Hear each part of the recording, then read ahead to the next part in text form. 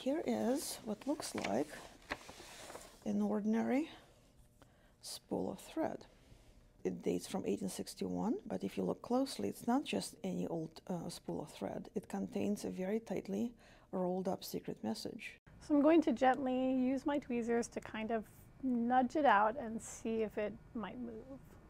All right, we have our message. I'm going to see if I can unroll it.